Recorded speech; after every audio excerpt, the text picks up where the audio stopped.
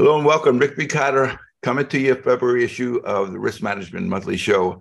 We've got some special guests today, and I'll introduce her in a second. But first, I want to introduce you to Kevin Klauer. Kevin was with us last month. Kevin is a emergency physician and an attorney, and has been a friend of mine for many decades, and is just an extraordinarily bright person. And I know you'll enjoy him. The other person who's been here about 6 months now is Rachel Lindor. Rachel is a doc out of the Mayo Clinic here in Phoenix, and went to ASU Medical School. Law school. Is that law school you went to? Right. She's actually from Minnesota, where all those Mayo people come from, and then they spread them all over the country and plant them so she was planted here. But in any case, Rachel has been very good at looking up the literature on this, and has been speaking at ASAP on a variety of medical legal topics. We're coming up to my 1-year anniversary, Rick. It's hard to believe. I thought it was about 6 months. And for those of you who didn't get the message previously, Greg is retired, finally retired, and we wish him the best. But our special guest today is a guest that Greg and I had on 4 years ago, you think, Gita? Maybe 3 or 4. A long time ago. We found out about Gita through a friend of a friend kind of thing, that Gita had a really nasty experience in the medical legal realm, and as a result, decided that she would work with physicians who were being litigated and try to help them get through this process with as many minor wounds as possible, or as few wounds as possible. So, Gita, would you welcome, first of all, and Gita, give us a little bit about your background, because you were at Brown in the emergency department, and you have transitioned out, and you are doing this pretty much full time now, I think, because you're also on MRAP. Well, I'm doing a lot of audio work these days. Yes. So I'm still in the ER per diem. I work a couple of days at Brown's student health in an urgent care capacity. I work for MRAP, which is Emergency Medicine Reviews and Perspectives. I do the urgent care podcast. We just started a product called UC Max. And I now, a couple of days a week, am doing coaching and counseling for physician defendants. And I'm actually hoping to make more time to do that work, because the demand is actually great. And I have found myself needing to try to up my availability for people who ask for room, and I don't have it right now.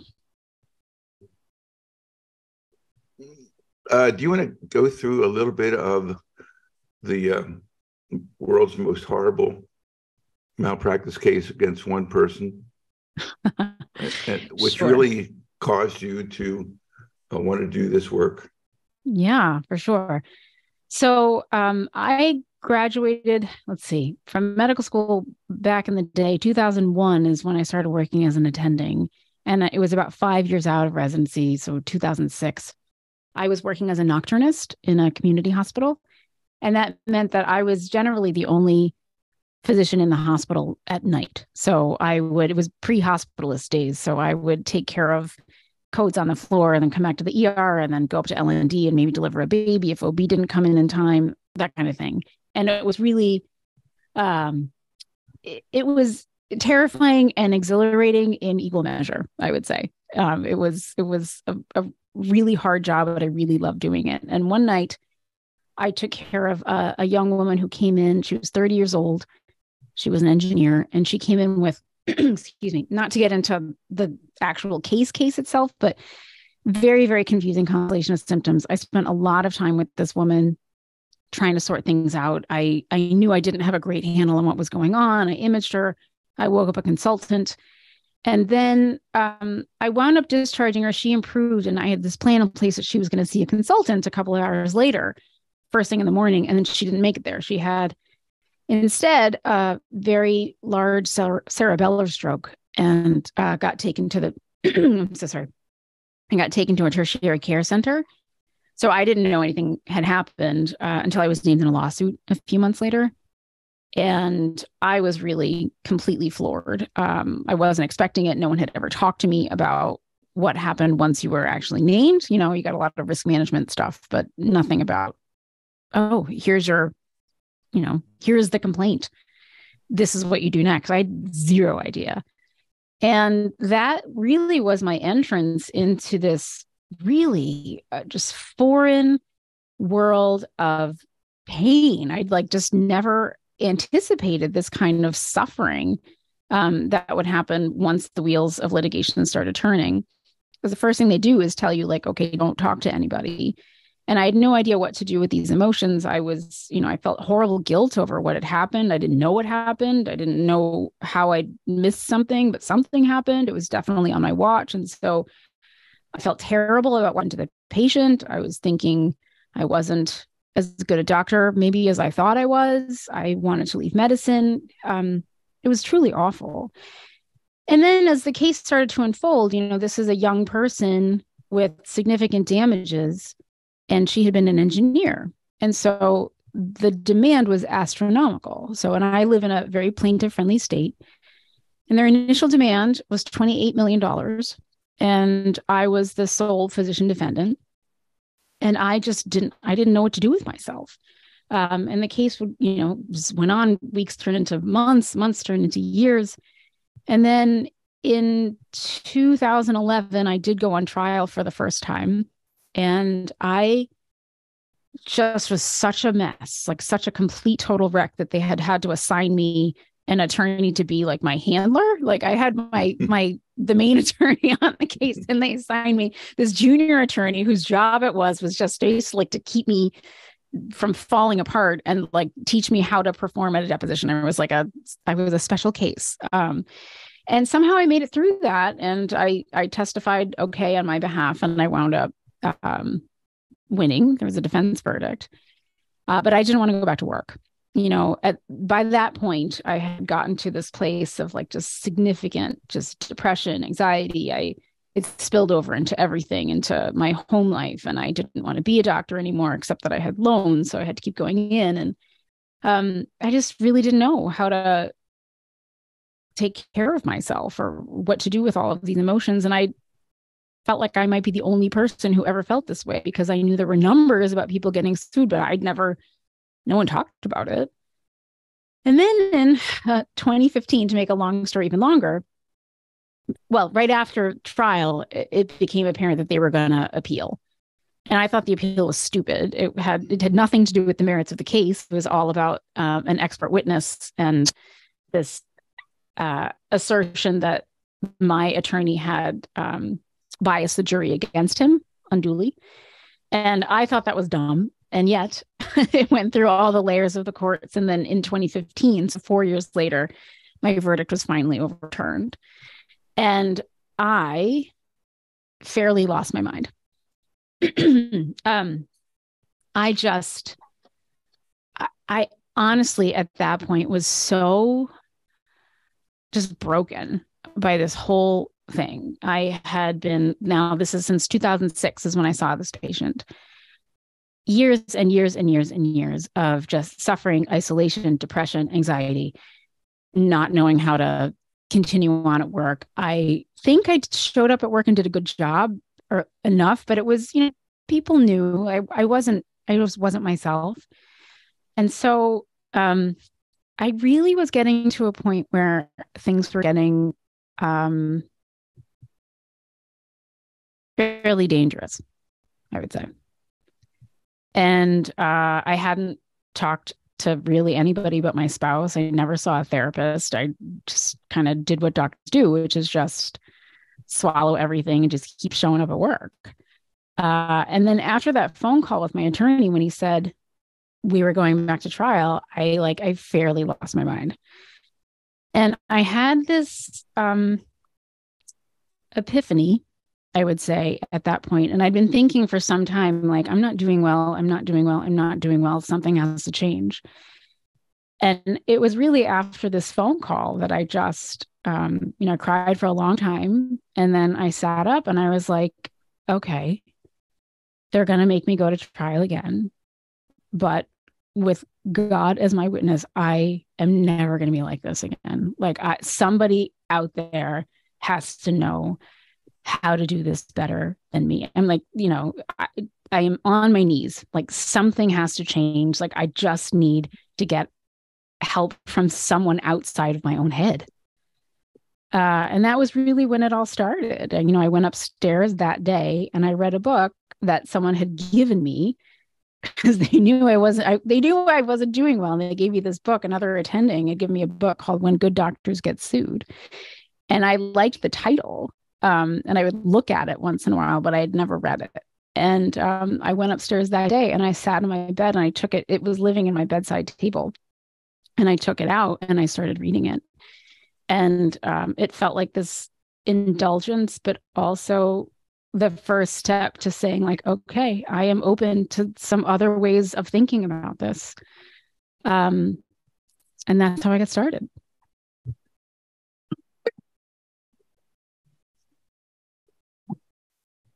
Well, that's a heartwarming story. And I'll just jump in because there's an awkward pause here. I hear you. And because we have some video here as well, I see you reliving the experience. And I'm sorry you have to do that, but I'm glad you're doing it for the benefit of others. And absolutely, this is what so many others go through in isolation. You said something that was so important, that you didn't know if anyone else or how many people had gone through this before. Unfortunately, a lot of people do, and everyone is in isolation because of the risk of discoverability of the conversations that you have, and also potentially exposing yourself to the belief that, wow, maybe everyone's going to think I'm a bad doctor. Well, you're not. Professional liability and the tort of negligence and legal procedure has very little to do with the practice of medicine. And that is unfortunate, but that is what a lot of physicians really don't realize. And it really hits them so hard. So thank you for your courage and thank you for helping others.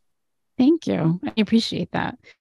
So it was really with the starting of reading that book that I realized that there were different ways of thinking about this, and that maybe the problem wasn't entirely me. And so one thing led to another, like one book begat other books. And then I really started going, whole hog with the first self-help books of my life. Before that, I would have said, like, that's fine for other people, but not for me. But then I would read them. I took notes. I tried all the exercises that I also thought were for other people, but not for me. And found that they were actually quite helpful. I wound up getting a therapist. And that was years and years and years after it should have started. But that was really a seminal event. I started talking to more peers and colleagues. And then I sort of started this path towards just really not just getting back to feeling normal, but actually trying to course correct the way that I had been feeling about medicine in general, working towards just being sort of an overall happier human being, making decisions that benefited myself and my family. All of that kind of came with every step getting better along the way. And all that time I was learning also about tort law and how to be a better defendant, how to acquire this skill set and mindset required to be successful in litigation. And I did discover along the way that skill set and that mindset, it can be learned and it can be taught. And so by the time I wound up going back to trial the second time in 2018, I was a completely different defendant, first of all, and a much happier person in medicine.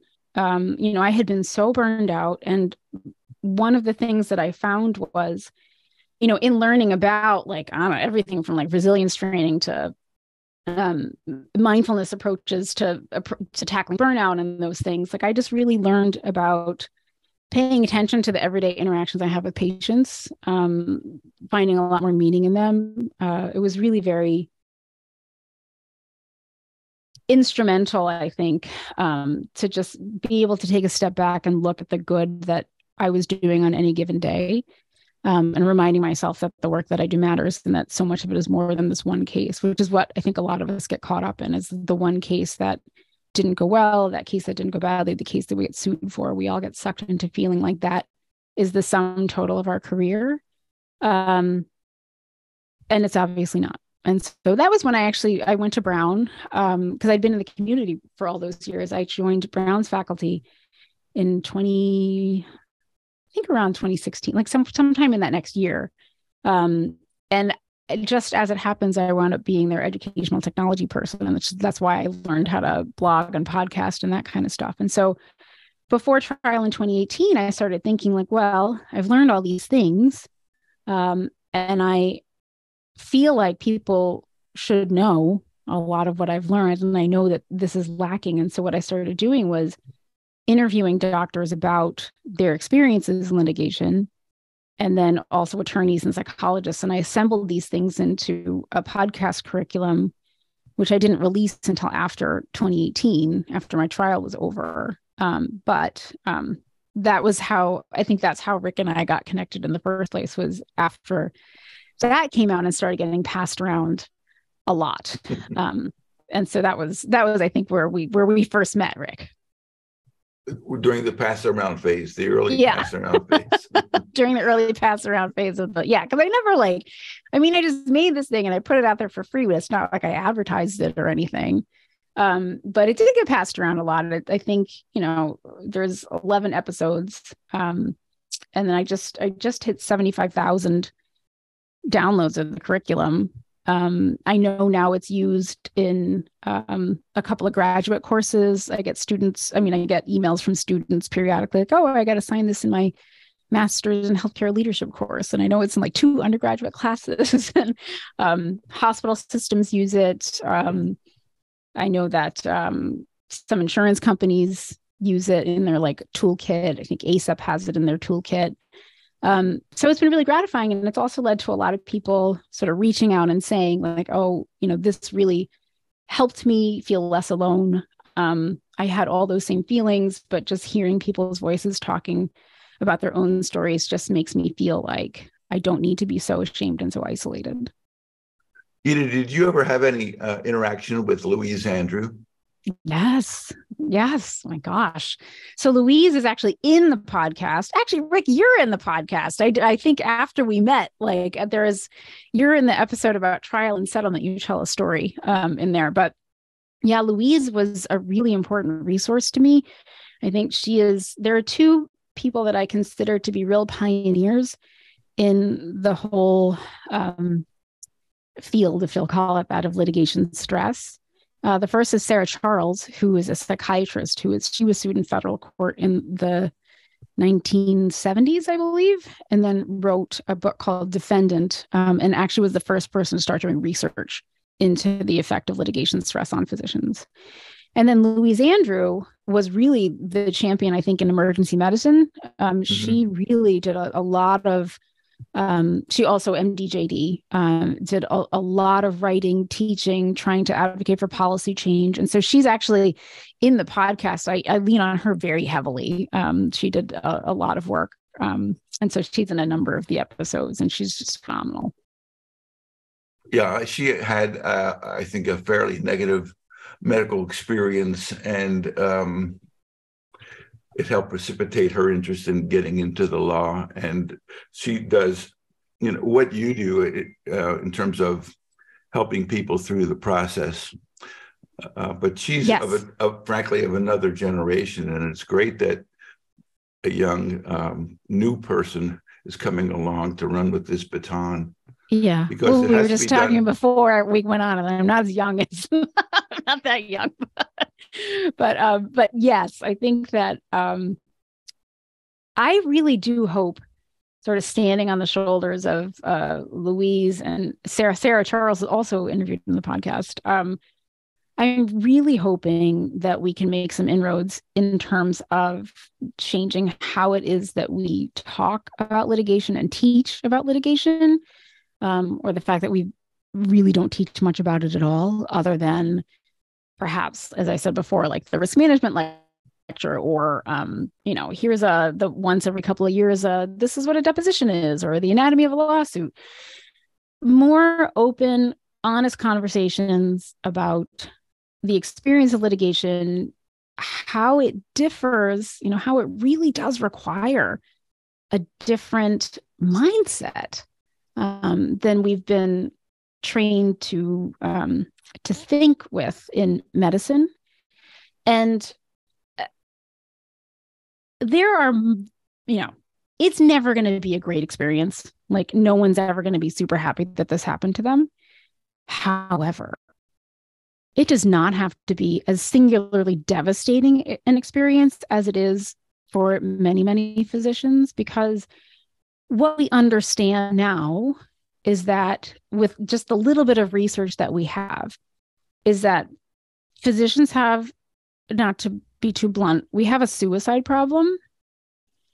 And there is good data to suggest that litigation and the fear of litigation or the aftermath of litigation are drivers of suicide in physicians. And we ignore that at our peril. And so yes, like standing on the work that Louise did, that Sarah did, there's so much more work to be done. But I think we're finally getting to a place where we're ready to admit that we have a problem, and start to think more about what is it that we have control over in this whole storm. What can we modify for our own? Working externally for changes, tort reform, all those other external things that we can talk about. There are things that we can do for ourselves and our people that I think would change us a lot. Rachel, any thoughts? Yeah, so I'm curious, you've put a lot of thought into this, where you think we should be putting our effort into preparing physicians for, better processing this litigation stress, where we should be putting those efforts in. What should it be? Medical school? Should it be residency? Or should it be, once physicians face this, that we're providing resources for them at that stage? Because, part of me thinks it should be, everybody gets exposed to this in medical school, so we just normalize it at the outset and, don't let somebody kind of get hit with this and then be in your position where they just, it's a 10-ton truck that they just don't know what to do with. But at the same time, I know there's just an absolute ton of pressure on medical schools to be cutting the curriculum, competing with PA schools or whatever to get to 3 years. I was just in a discussion where, the OB curriculum is now like 2 weeks long. They get a day to learn the cervical, or like an hour to learn the cervical exam. That's it. So I know that time is increasingly precious. And so the idea of adding something to that is maybe not, it's going to be harder than ever to try to put that in there. And so I'm just, you've thought a lot about this. Where do you think realistically is the best place to try to prepare people for potential litigation stress? It's a really good point. And I'm certainly not suggesting that we try and incorporate law school into med school or anything like that. That's obviously not going to work. I think that it can be more longitudinal and more subtle than like a course or something like that. I don't think the changes that we need to make are necessarily going to be things that are going to add a lot of curricular time. So what I mean by that is this. So just thinking in general about stress and whether stress is harmful, right? So there's been a lot of really interesting cognitive neuroscience research about stress. And there's a great book by Kelly McGonigal, who's at Stanford, called The Upside of Stress. And so in general, what she says is that the science basically tells us that stress, even litigation stress, is most likely to be harmful when there are three things that are true. One is that you feel inadequate to it. Two is that it isolates you from other people.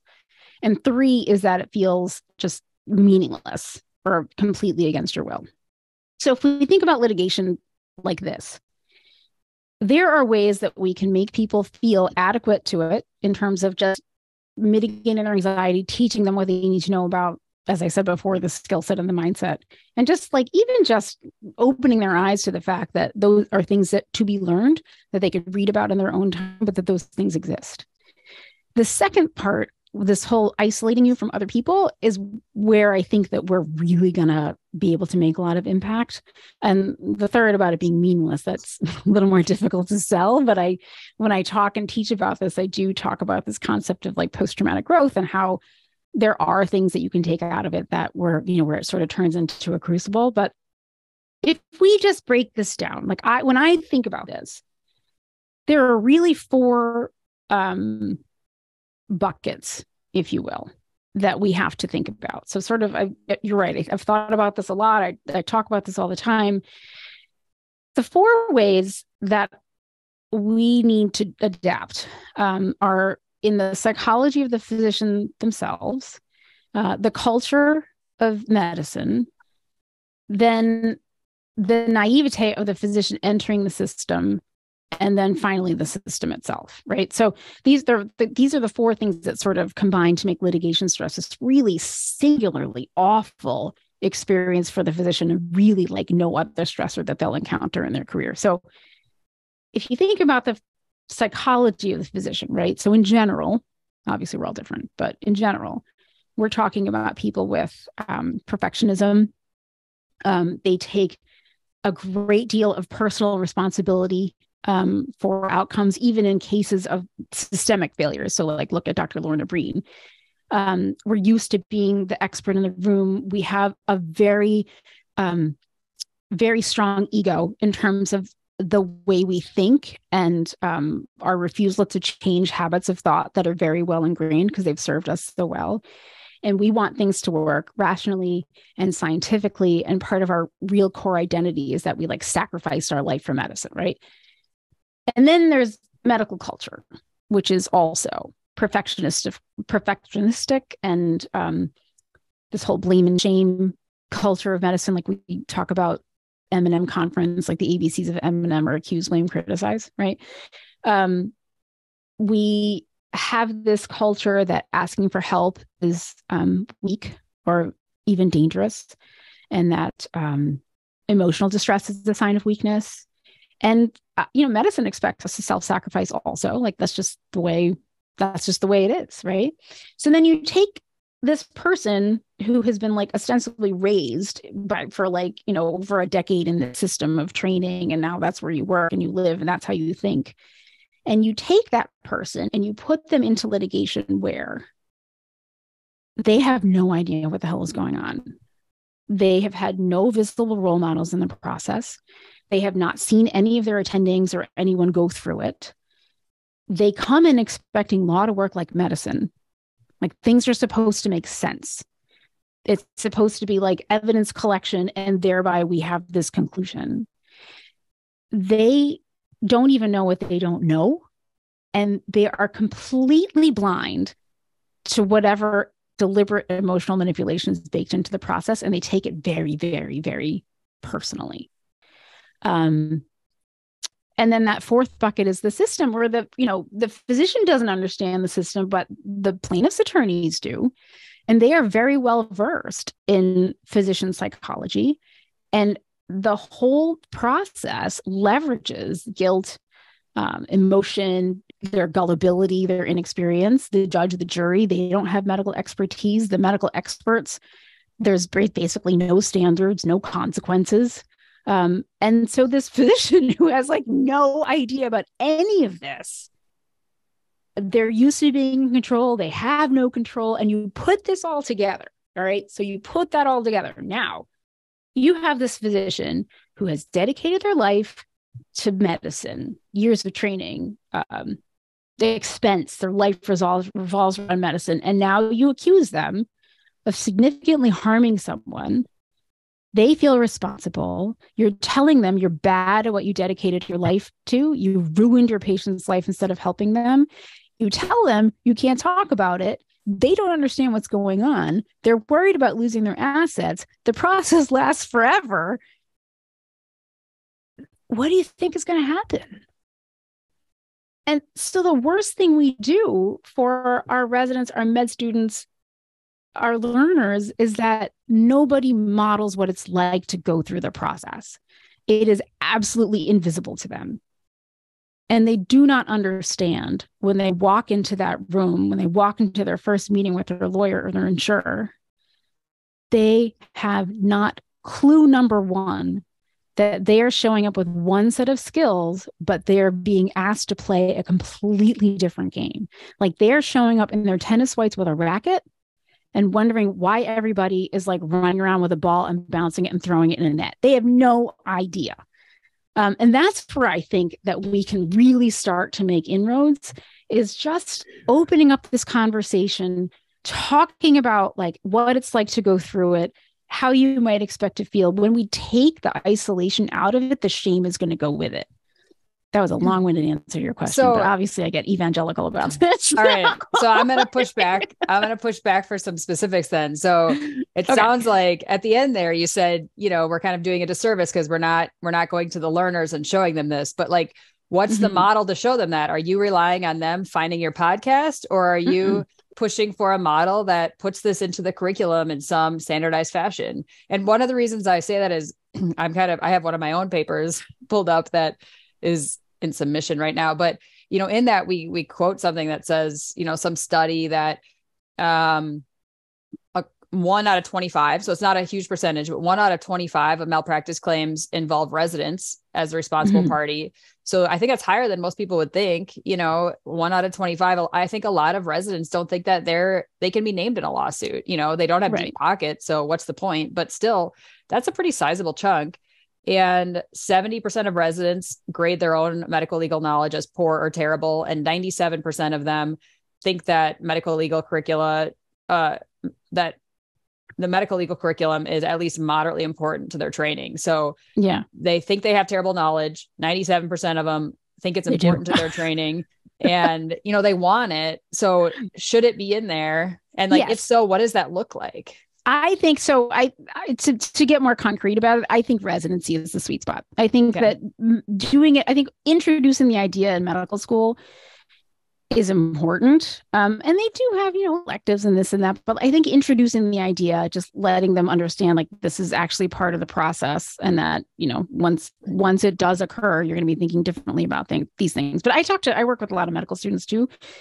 It's interesting how some of them from the very beginning their decisions are fear-based. Like they're worried about like which specialties are more likely to get sued. I don't want to go into that one. And so having conversations early about this just being an occupational hazard, and like just trying to change their mindset away from living in fear of this all the time and having that be the defining factor of their careers I think that's where we should start in medical school. In residency, yes, this is the time to get concrete. And it's, you know, should it be a more regular part of, you know, if you're doing weekly conferences or whatever? Yeah, maybe. But when it is that when we have those risk management lectures, because we talk a lot about documentation, right? We talk a lot about how we respect patients. We talk a lot about those conversations. We talk a lot about like how not to get sued. Right. That somehow like it's not a standalone part of the curriculum, but somehow that bleeds its way in there, I would say. Like, would you agree? Yeah. So if we can do that, we can also bleed into there. Like, and when it does happen, this is kind of how it goes, right? If we talk about a case, if we're talking about like a medical legal case and doing it from this really analytical perspective, we can at that same time have an open conversation about what did the experts say? What is that like? What are the criteria to be an expert? Like, what should someone, you know, having a little more meat in the discussion about the human side, what to expect, what you can't expect in terms of it being this process that works like medicine. We just need to take the voodoo out of it for them. You know, and I think residency is really the place to do it, but making sure that we bleed it into the conversations that we're having on a regular basis. Plus, my appeal really is to the people who have been through it, who are attending, like, just please start talking about it. You know, if you're going through it, it's okay to say it's happening. Like making this distinction between whether you can talk about what's happening to you in the lawsuit versus like all the details of your case. Like you should be talking about it. I invited my residents to come watch me testify. Like at my second trial, like I knew what I was doing. I was like, you guys should come. Like, when else are you going to get an opportunity to watch this? And not all of them, but a good handful of them did. And they said it was one of the most eye-opening days of their life in their medical careers. Like they had no idea.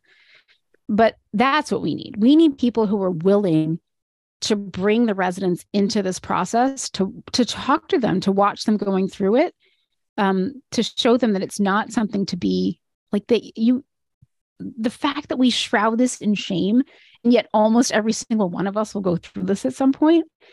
It doesn't add up. So we should be approaching this very differently with them. Kevin? I think, yeah, I've got a quick thought, and I know that we could go on forever, so I'll try not to go on forever myself, but love the conversation. And Rachel, outstanding comments in response to Gita. I would say in residency or earlier, I think it's the time to address the foundational issue that we do expect perfectionism. We are all trained to aspire to perfectionism when it should be the pursuit of excellence, and nothing is perfect, including us. It is a recipe for failure and personal disaster. And I think we can start there and also give them a little background of the professional liability experience. I agree. But when you have an audience that's truly engaged is when they either know someone who's been named or they've been named. And then I think you can really, really engage them in knowledge acquisition so that they really understand the process. Before that point, I think a lot of people, and having done a fair amount of this work as well, they think until it happens to them that this is what happens to other people who are not as good as me. And so they're not as receptive at that point. Although I agree with you that let's go ahead and set the stage. And let's get rid of this concept of perfectionism, because no one will be perfect. And then when they really need us, like you have done, you lean in with heavy education and very personalized education to get them through this with not only litigation support from a stress standpoint, but also depo and trial testimony preparation. Yeah, 1,000%. Thank you for that. It is this culture of perfectionism that I think we're talking about in a lot of different ways. And I really do believe you make the statement that people feel like it's not going to happen to them. It happens to people who aren't as good as they are. And this is where I think it really matters to have the knowledge that your role models have done this. And so, knowing that, there are people that I interview in the podcast who, they're division directors and department chairs who say things just like, oh yeah, I was sued 7 times. It was awful. It was this, but nobody knows that. Like none of their learners would know that. I think it would make a very big difference if people were, more open about the fact about not just like it did happen. And it's harder for people, I think, when they say like it happened and it was no big deal. Which I think maybe once you've kind of gone through the ringer a few times, it does become less impactful, but it sets people up with this feeling of like, this should be no big deal for me. And so I really mean, like, if you have been through it and you have something to say about how it felt, why it felt that way, and can model in some way being a role model of resilience, I think that's what we need. I think even less than that, we can start addressing that culture of perfectionism by sharing not just, when we were sued, but when we made mistakes, in clinical practice. I have, of course, stories that, about that where I, realized after the fact, oh my gosh, I really screwed that up. I ordered a CT on the wrong patient. They went and had it. The stories are probably too long-winded to get into here, but, things that I did that later I realized, wow, that was a mistake and I could have hurt that patient, or, I really shouldn't have done that. And I've had the opportunity to tell those to people and they, look at me like, I can't believe you told me that, or I can't believe you said that in a setting. And, I'm really kind of breaking the norm by telling that. But, I think if we all did that, it would really change that culture and, push the envelope as far as also sharing the story of when I got sued. So I don't think you have to wait until you get sued to do it, because we all have the stories, I think, of when I screwed up, Yeah. Yeah. And handling that from a human perspective, I think, is something that we need to get better at too, because there's even just an adverse event or making a mistake, or this whole concept of error. And this very, very, it's a really heavy emotional burden to carry those things around without feeling like you can talk to somebody else about it. So setting up systems where, peer support, I think, is really a critical thing in sort of all layers of this. Having spaces where, again, not necessarily built into the curriculum, but like having critical incident support teams, or whatever you can think of at your institution, so that people know, like, when they do make a mistake, when they do make a mistake, or there is an adverse event, not just litigation, but like there are people who are skilled at both listening and guiding you through these tough things. Like most of us are kind of left to fend for ourselves when we're figuring out how to navigate that. And the party line seems to be like, just shake it off. Except that a lot of us have a lot of trouble doing that. And so that's, I can talk about peer support all day too, because that's another passion of mine, but, but developing programs where people actually themselves get training in how to support their peers. I think not just listening. Because part of our cultural problem and the evolution that you've highlighted, Gita, and that Rachel has eloquently spoken to as well, is I've heard you both say, when I made a mistake or my mistake, and in almost every case that I've reviewed, either through performance improvement or quality or in litigation, it's been multifactorial. I think there has been a mistake, there has been an error, and I know that accountability is important. We shouldn't run from our actions, but everyone is so quick to say my mistake and own the whole thing. And maybe that's part of what we need to get away from, so we can talk about it more. Listen, in the strength of Rachel's comments, she's just like, you know what? I don't care where I'm at and who's at the table. I'm going to tell them about that CT scan. And I admire you, but that's rare. But if it's not your mistake, it's the hospital's mistake, it's the system's mistake, it's the situation that you were put in, then maybe more people can come forward like you did. Well, Rachel has a lot of examples of her mistakes, so it's easy for her to do this. I think it's embarrassing to be named in a lawsuit, because you would like to believe that you did the right thing, and some people's strength of character will say, "Absolutely, I did the right thing." But the fact of the matter is that there's a very skilled team who's going to say, "No, you didn't do the right thing, doctor." And our experts are going to say, "You did not do the right thing, doctor."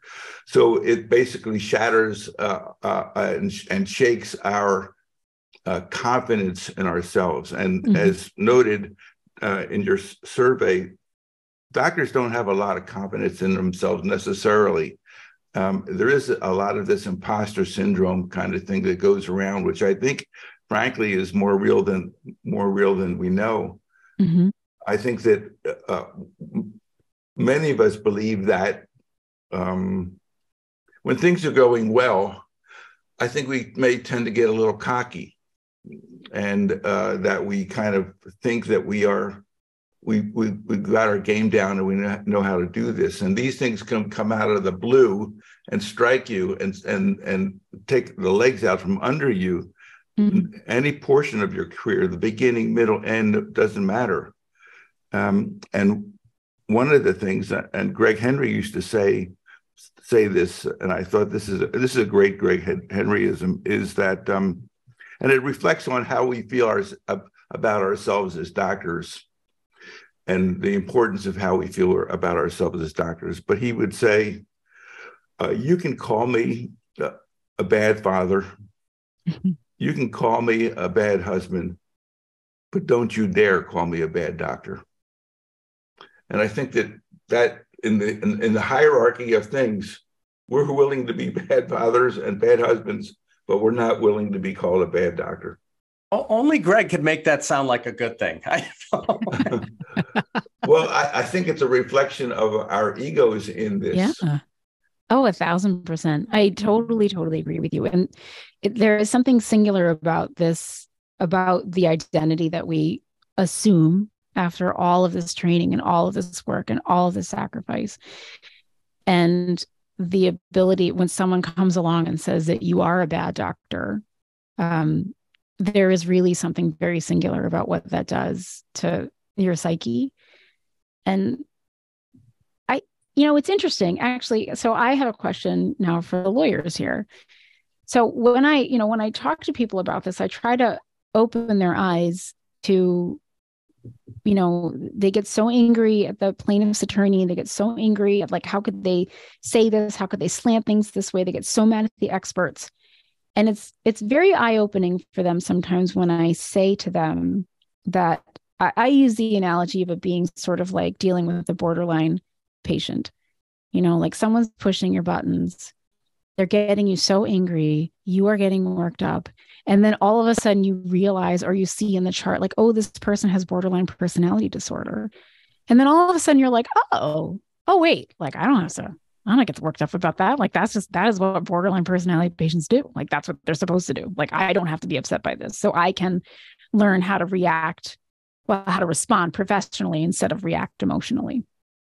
And so when I talk to people about this, I try to teach them about how, like, what the mindset is of a lawyer who goes to law school. Like, is it true that your job is to, no matter what, zealously defend your client by any means at your disposal, including if it requires the sort of psychological leverage when you understand what the other party is feeling and thinking? Like, that's your job, right? But that's also your job on the other side, where they basically know the psychology to attack you and make you vulnerable. And that's what I mean. Like, their job is to make the physician feel tiny and small and bad at what they do. The emotional manipulation is engineered into it, except that we don't understand it. Like, there's no one saying like, oh, this person has like this personality disorder, or like this is the set of rules that person lives by. We just take it personally. Yes, I would agree with you. That's the lawyer's job, is to, make you question yourself. And yes. And even physicians are high functioning people. The idea that these lawyers are whose job is to make you feel about 2 inches tall and make it look like you're an uncaring jerk to the jury, that's going to happen to you, that's what they want to do to you. And that's a very, I think, frightening kind of thing, because they're probably quite good at it. And you don't know how you're going to respond. Well, I think there is the average. Oh, I'm sorry, Rick. Did you finish your comment? Yes, sir. I think the average physician feels that the obligation of both attorneys, on the plaintiff side and on the defense side, is to find truth. That is not what this process is for. As was stated a moment ago, or a couple moments ago, the attorney, yours and theirs, are to take the facts and defend their position for their client to the best of their ability. Truth may or may not be a part of that equation. It's to defend your client's position to the best of your ability. And part of that is, if you're the defendant, and maybe this helps, Gita, that every clinician defendant needs to know, first, they're going to try and get you comfortable and be very nice to you. And then they're going to find avenues to destroy your credibility in front of a jury, get you to contradict yourself. And physicians are very smart. All clinicians are very smart. If you know the game, like you said, if we're playing handball instead of tennis, well, fine, we won't bring a racket. If that's what you're doing, then I'm not volunteering information. I'm not going to explain myself, because I know you're not looking for truth. Right. And I'm not going to give you the opportunity to discredit me. And if you know the game, you can play better. 1,000%. Thank you. So that's part of it. Like, whatever we can do, getting back to Rachel's comment, like whatever we can do before that person gets their summons and complaint, to get them in that mindset of, oh, when this happens, like I the way I think as a doctor is not the way I need to show up in this arena. It is a totally different arena and a totally different game. And maybe they won't know all the rules, but at least they know they're going to be playing a different game, and they're going to have some rules to learn. But I think that it would have been a lot better for me. Let's put it that way. Have you ever seen what happens to a plaintiff's counsel who thinks they have your number and publicly they can't get it done? It's spontaneous combustion. It is very interesting to watch. Oh, I know very well firsthand, as a matter of fact, because when I say I ask my residents to come, like, the difference between me testifying in my first trial versus my second, granted, it was like a social experiment with like an N of 1, but like there was like trial 1, intervention, trial B.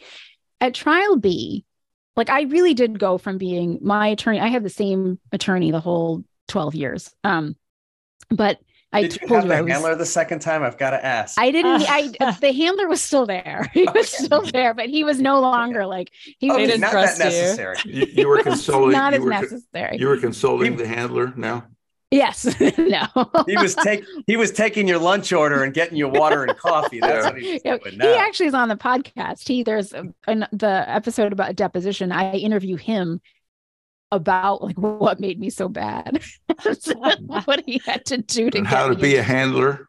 How to be a handler. He's like, we made the joke that it was like My Fair Lady, where except nobody's old enough to know My Fair Lady anymore, but like just to turn me into like a regular dependent, like just to be able to actually perform. So yeah, right. Rachel's like, what are you talking about? And someone told you about My Fair Lady like a long time ago. You remember the reference, right? But it is really something. Once you get like a certain skill set and enough knowledge where you realize like, oh, this is a game of strategy. Like I can do this. Then, I don't want to say it's fun in any way, but you get a little competitive. Like you really do get to this point where you're just like, okay, like I know every single thing in my case. I know all the points I want to hammer home. And I know when to pay attention, that this person is trying to lay groundwork to put me in a corner, and nobody puts me in a corner. And learning how to play. That is nearly a bumper sticker and a set of t-shirts. Nobody puts Gita in the corner. Damn. I'll show you. So really just like knowing how to handle yourself is so key. And it is, yes, I did get the opportunity to watch the plaintiff's attorney completely lose their composure. Because when they start getting angry and they're like coming at you with like their anger and like trying to badger you and like and you are returning that as cool as possible and just trying to be like this really nice human being that anybody listening would want to be their doctor, which is to my mind the main, that's the end game. And they start losing their mind. They know, like they have lost it. The jury is not into that. They're not into that. And so, yeah, it is something. I think that there is a natural fear of litigation in all doctors, particularly, and starting out, young doctors have this fear of litigation that is often exaggerated. Mm-hmm. And you don't want that fear to have them do every test known to man, and have a behavior in which they assume every patient is the enemy or potentially so. So I think that there would also be a nice thing to do is to try to tell young doctors that, and it may be difficult to get this message through, but this is just business. And just like you have car insurance, you buy this malpractice insurance. And yes, if you are the cause of a car accident, you feel badly. The insurance companies settle it all up. And although for the fact that they don't try to make you look like a jerk in that process, that's why you have insurance. And the insurance is to handle these kinds of things. So it's not going to be, except for the fact that our system is adversarial, that this is a normal occurrence in life, and you can expect it to happen. And when it happens, we're going to teach you all about how to handle it, and we're going to make you real good at how to handle it. But don't let this fear, which is disproportionately affecting you, ruin how you practice medicine and take the joy out of practicing medicine. And I think that I personally don't think I would go into a lot of the strategies and details. I would try to minimize this fear and angst at the beginning by making an analogy to other kinds of insurance that you buy. Yes, your house burned down. You're upset about it, but the thing is, it's going to get rebuilt. And so we buy insurance to cover all of these things. And this is just one other example of where insurance is going to cover these things. I'm going to add a point, Rick, that I think Gita mentioned earlier too. The initial demand in her claim was $28 million, and stacked up against her measly $1 million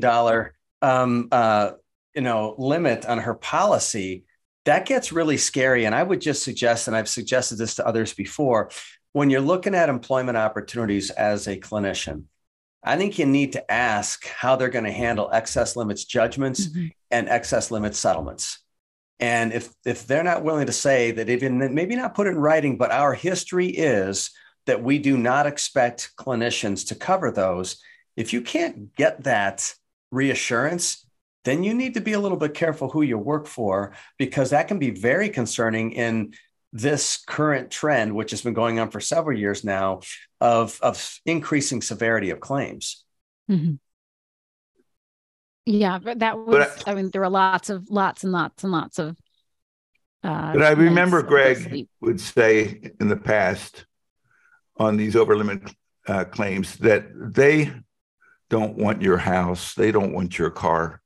It's not their goal to make you destitute. I mean, they'd like to get it from somebody else with a deeper pocket, the hospital, somebody, the person who designed the curvature on the street, somebody. But for you to be expected to pay that kind of money when you certainly don't have that money is like, you can't get money out of a stone. No, but I guess, Rick, what I would say in response to that is, you're right. They'd rather get it from somebody, but they're not going to forfeit if they can get it. Yeah, so you don't. The thought of it is leverage, right? Like, so, I mean, they probably don't expect that. They know I don't have $28 million. Like, where's it going to come from? But I think, talking to physicians who have had, threats of punitive damages, all sorts of stuff like that they throw at them in an effort to get the physician to cave, to get them to say, like, I cry uncle, I will settle. I think that's part of the name of the game too, is like, how scary can you make this for the doc involved? Like how close to their needs can you get them? Because I think, the track record is that, 6 out of 7 times, if you wind up going to court, the physician's going to win. So to my mind, I do think, like, even though there's the risk of that, and certainly we know that there have been verdicts like that, even in my state, even. Most of the time, I would guess, and I'm certainly interested to hear what you say about it. The goal is to get them to settle for the highest amount of money possible outside of court pre-trial, and using that as just psychological leverage. Fair enough. Rachel, you appear deep in thought. I am not satisfied with the answer that they're not going to come after your homes on these excess limit verdicts and settlements. I am not sure that's true, because if I were the defendant, I wouldn't want to bank on that either. But right, but Greg Henry said. Just say Greg Henry said. Oh, okay. You're not going to come after my house I or think my we should cars. put that on our discussion points for next time, and do a little digging in the interim, because as a listener to Risk Management Monthly, I'm curious for a more definitive answer. So let's try to bring it next time. Oh, you know where I stand. They are going to get what they can get. They'd rather not get it from you because they'll feel better about it. but they're going to get every bit that they can get for their client and themselves. So, right. And if I'm suing a doctor who's got a $2 million house and I had a, $5 million judgment and they have a $3 million, whatever insurance, and they're sitting in their $2 million house, I'll probably take their $2 million house, if I can. I don't feel that bad. Oh my God, look at her, I'm just saying, tough, put yourself in their position. Are they really going to say, no, I feel bad for that doctor, I guess I'll walk away from 2 million? No. So I want to know what they can get their hands on. And I am not convinced by the hearsay that we're talking about. So, you are a licensed attorney, and thank goodness you're using your skills for good and not evil. Good. Please stay on our side. Well, she's good at what Kevin said, though, about actually, I'm going to lose my train of thought for a second. When Kevin was talking about that they would come after your house, I believe is what you were saying. And then you were saying that if you should talk to your policyholder about what they're going to do in situations where the verdict or the settlement exceeds their policy limits. I think it would be really great for you to do an episode where you talk about consent to settle clauses, how physicians should know what their policy entails, what might be a state-by-state variation for that. Because in my case, what eventually saved me is that I did have a consent to settle clause in my policy, but I was allowed in this state, I could sign it away. And that made the insurer responsible for any excess, any settlement or verdict in excess. If they decided to go to trial, in other words, and we lost, and it was greater than the limits of my policy, they were going to assume that loss. And that gave me, eventually, once we got to that point, it gave me a lot of peace of mind. And it made it a lot easier to perform as a defendant because I wasn't worried about losing everything, including my shirt. For the duration of the process, because really, if you're asking this person to be like a cool, calm defendant, and every single thing that they have in their life is on the line, it's just too big an ask. That can't happen. But finding ways to find reassurance in the process, I think, is instrumental to getting that physician wholly through the process and being able to perform as a defendant. But that I think would be very, very interesting for people because people don't know. They just don't know they don't know the questions to ask. They don't know what their rates are. They don't know what to expect. Right. I thought that was kind of topic. Yeah. I thought that was kind of the other way around in that sometimes physicians think that this is about a matter of honor and they basically want to have their day in court. But the insurance company says, listen, we've got a decent offer. We want to take it. If you want to go to court and if the judgment is over this amount, it's your responsibility. That would scare the bejesus out of any doctor to go to court. It goes both ways. It goes both ways, Rick, because you may say, listen, I want my day in court. And you may want a clause that says you have the right to they need your authorization to settle. But, you could first say, I want to go and get my day in court. And, what if they want to settle it? Well, are you aware that you are then potentially subject to a bad faith claim? Because if then they try and settle it for $500,000 and this thing goes for $3 million at trial, they would have settled it. And so you have to kind of be careful of the circumstance you put yourself in. And so you can really see this conversation going either direction. Hey, please settle it. I won't. Well, then you could say, I would have settled it, but the insurance company wouldn't. They really wanted to defend it. Or the clinician being on that side of it. So really getting a sense of what your role is and where you want to be. And at the end of the day with that discussion is, well, what are you going to expect me to be responsible for financially if this doesn't go the way that we want it to go? And that's where we have to offload the burden from the clinician. Nobody intended, as I understand it, and as I've experienced it, to have the clinician pay an excess limits judgment. But when it comes down to it, if there is one, and that policy is your policy, whether it's purchased by your employer or it's provided by your employer, wherever it is, you are responsible for it unless someone offloads that responsibility from you. You know, I think that's one of the reasons some hospitals are now going 3 million, 6 million in terms of minimum insurance. But that another point of view on that is the insurers know that your limits are higher and they're going to go for the limits. Yeah. Mm-hmm. Rachel, you can speak to this. One of the first aspects of discovery are all available policies and limits. That's one of the first things that happens. And I think you're making a target on yourself by getting higher limits policies. And I have some examples I can share with you maybe on another date, but where that has been, where it absolutely has happened. And then withdrawal of or canceling a policy like that had an equally opposite positive effect. Well, that's what Greg said. That was his advice, is there's no point in really ratcheting it up because they're just going to go, they're likely going to go to the limits of your policy.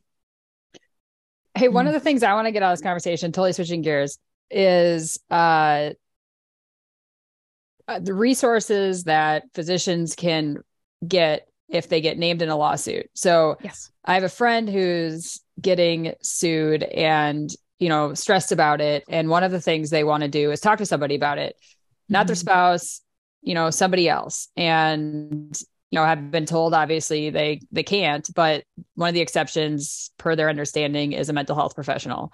And they were referred to a coach, but then got freaked out because not sure if that actually qualifies as a mental health professional that would, be safe to talk to. So can you weigh in on this?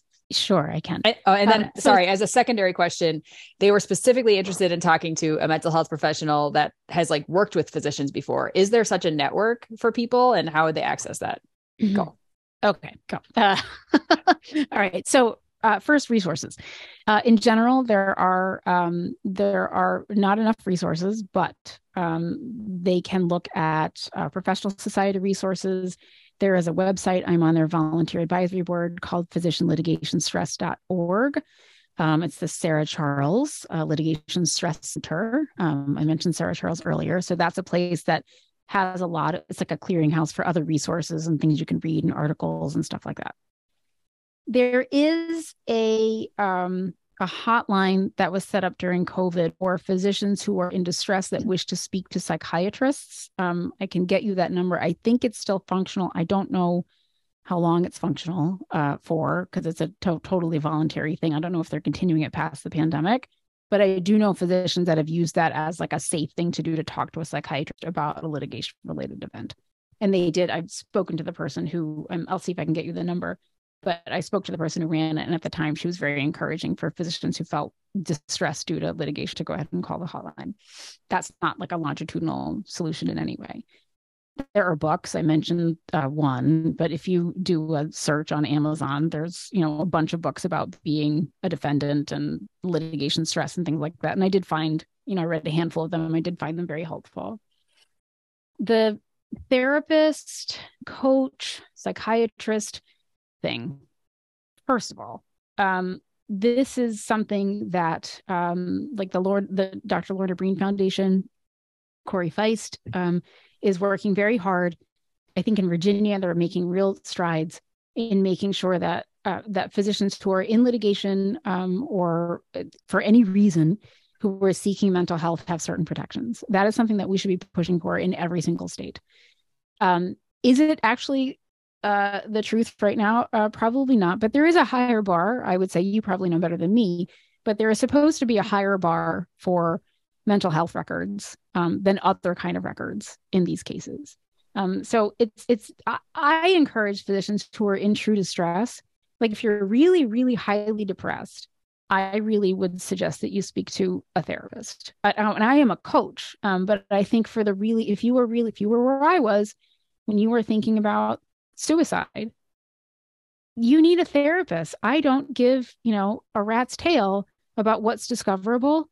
You need help. Who the hell cares? If you're thinking about killing yourself, or you're down the pills, or having 2 bottles of Chardonnay every night, who cares what's discoverable? Let's get you to being a human being who's not thinking about dying every day. That is absolutely the bottom line. Like, you need help. Let's get you help. We're not going to worry about what the lawyer is going to say about it afterwards. Okay. Like, let's start there. Barring that, if you feel like, well, I've just been struggling with this for a while, like, I still think that therapy is generally safe in most states. You can talk to your lawyer if you want to about like how to make that happen. Like, I paid cash. I don't know if that made any difference. I didn't put it through insurance, but I started paying cash for my therapy. Right. You got any appointment you wanted? Yeah. It's true. But I don't know, I was nervous too, but like, I knew I needed help. The coach versus therapist thing is very interesting. So I would caution people to seek out a coach who understands this process. So now I have a pretty good relationship with a number of attorneys. I do, I've done enough, like I just did the keynote for large insurance firms, like their law day and things like that. I now have lawyers who refer to me. And so I have a good relationship with lawyers who understand what it is that I do. And then I understand how to take precautions, because we don't talk about case details. Like, I know in broad strokes what any given person's case is about, but I don't take notes. I don't record our sessions. There are things that I bake into the process to protect the client. And we work on really just redefining mindset, figuring out how it is that we want to show up, using the tools that you have at your disposal to move forward and find solutions to the things that are just making you really unhappy and also a poor defendant. So I think it's safe in those scenarios. I say that I'm a well-being coach for physicians in litigation. I'm not there to coach you as a witness. That's very different. That's someone who should be hired by your attorney's team. And also, I do, like, I'll work with attorneys and see, can you hire me? It's different if I'm working with the attorney.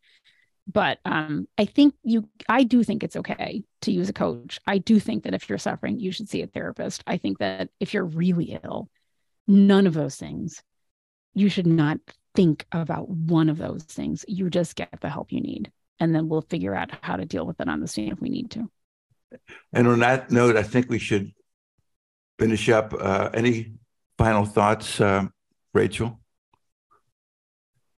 No, not for me. This was really helpful. Kevin? Just want to thank Gita again for her courage in bringing this forward and helping others and sharing her thoughts, her wisdom, and experience on litigation stress. So thanks, Gita. Yeah, thank you so much. It's great to hear a real story. It's really great to see how your career in this field has blossomed. You've been really quite successful in getting known to be the go-to person in emergency medicine, and I'm sure other areas as well. And I think that the gentleness that you portray when you talk allows people to feel comfortable around you. And I think that that's a really nice asset. That is very, very high praise coming from you, Rick. Thank you. Okay, guys. Thank you so much for having me. It was our pleasure. Next time, guys, we got cases. We got some U.S. moves to bar non-compete agreements and labor contracts. We've got states take action against nurses who buy their diplomas. We got all kinds of stuff next time. So until then, thanks so much for coming with us, Gita. And Kevin and Rachel, thanks as always.